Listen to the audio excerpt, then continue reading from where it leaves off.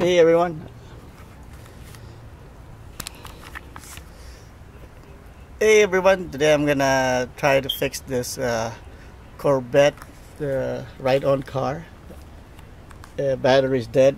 If you look online, there's a lot of people having problems with the battery because if you forget to remove the charger, it overcharges and it kills the battery. And so this is the original battery. Just took it off from there, and this is the new one I got from eBay for $24 plus free shipping. So it's sorry about the noise in the background. It's a little bit smaller on the top side, but it fits nicely on the compartments, as you can see back there. It fits really good, so it's not gonna go anywhere. And the bracket right here. Okay. So it's not really gonna fly up, so you should lock this now. Okay, now there's an instruction online how to do it. I'm just not gonna follow that instruction. I'm gonna buy the parts. Probably gonna go to Radio Shack and get it, and I'm gonna start cutting this out, come back and install the other components that goes with it. Alright, I wish there was a way, it would have been better if there was a way to remove this thing and put it on top of here, but I don't know. I don't want to. I don't see any online manual how to remove the cover on this one, because I would rather use this one again, but since there's no safe way to doing it, or no one has done it, so I'm not gonna be the first one to do that. I'm scared. Okay, I'm gonna get the parts and cut this and start videoing. Hopefully it works. Okay, thank you. Alright, I went to the auto parts store. I got me a fuse holder, a crimp connector, and a 40-watt amp fuse. Alright, so I'm gonna start cutting it and hopefully it'll work. Okay, first gonna try the fuse holder, make sure I get the right one, the right size.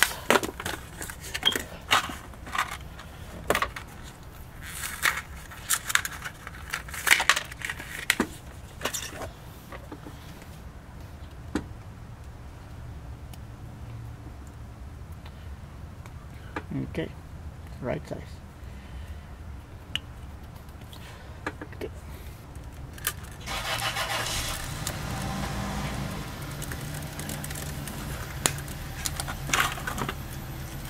The black.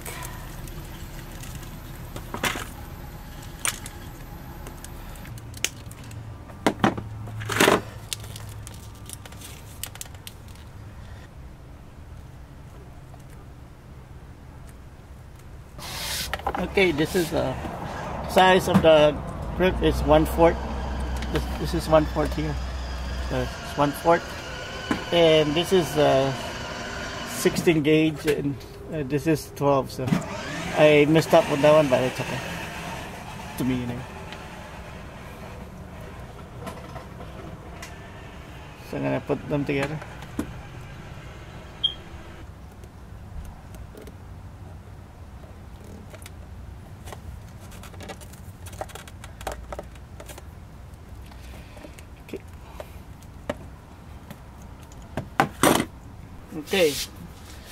Okay, I'm gonna connect this one with this connector, and I could call this bat connector or something.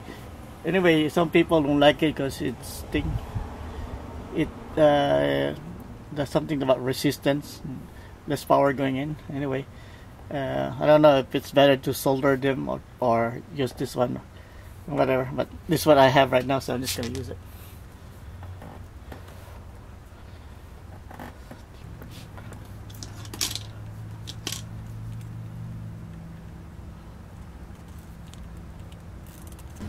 Okay, I did it. Now I'm just gonna tape it, make sure it doesn't come off. Extra protection for me.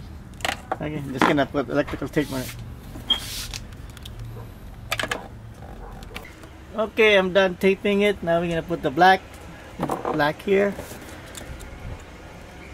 I should put red tape over here just in case. Black here. And hey, don't close it. And red here.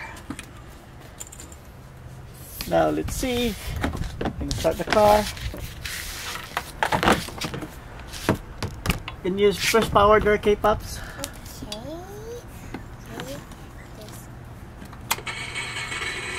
Yeah, it's working! High five, K-Pops, high five! Where's my high five? Thank you! You wanna try it on? Now, I don't know if you can use this. This thing just came from the mail today, and I don't know if I'm supposed to charge it or not. And oh, the lights are on too. And problem is I don't have any the trickle charger to charge this yet, so I'm gonna test it anyway. Why not? So let me clap that in, and she's gonna drive it. Now, K-Pops, hold on. I think there's about a 3/4 inch gap in here, so you might want to put something here. I know. Okay, close that thing. Good. Let's drive it. Can you? I have to do everything. Because I don't know how to drive. Okay. This is the test drive with a new It battery. actually works again. But it is really the first thing feels different. That's good. Okay, it works. Alright guys, hope it helps someone else save some money. Alright, thank you for watching, and I'll see you next time. Goodbye.